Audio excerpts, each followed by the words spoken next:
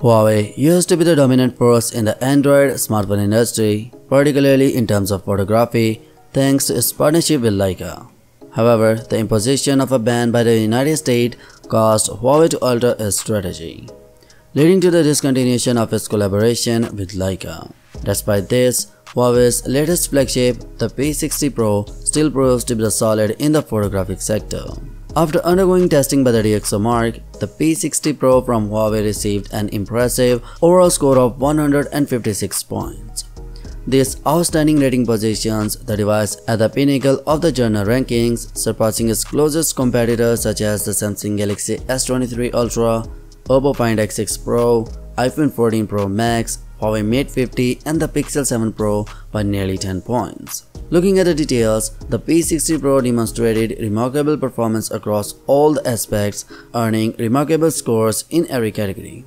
Notably, it achieved an exceptional score of 159 points in the photography segment and an impressive 147 points in the video recording, securing its position as a top performer. DxOMark's evaluation highlighted several noteworthy features of the device, including its outstanding dynamic range, swift and precise autofocus, vibrant color reproduction in various shooting scenarios, effective noise control, and exceptional portrait capabilities.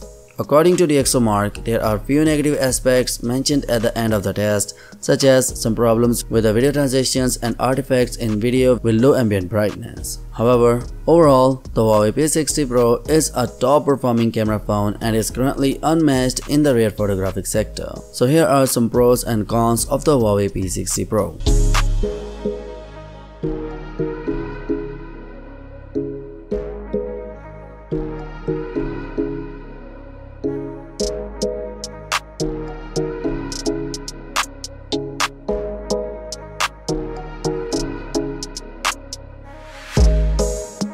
That concludes today's video. I hope you find the information useful. If you enjoyed the video, please consider subscribing to the channel.